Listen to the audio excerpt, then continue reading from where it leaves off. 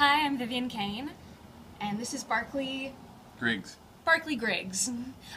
So Barklie, you were in one scene of Little Fishes. Right? Can you tell what was that like?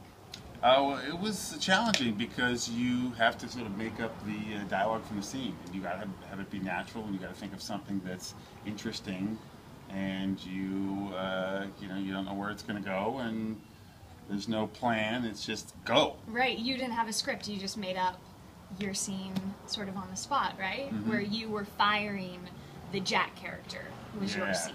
He was evil. Why did you fire him? He mistakenly took a $3,000 board and let it be demoed, which basically ruins the price of the board. So it's worth $700 to $800 worth. Someone over. Yeah. So looking back on it now, so you're not an actor, no. Generally, right? No. So had you ever done anything like this before? No.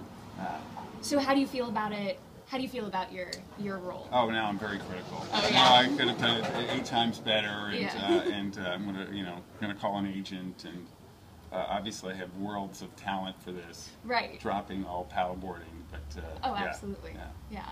Well, good. Well, thank you so much for being a part of the film, and please spread the word about Little Fishes. No, it was really fun. Yeah, go see it.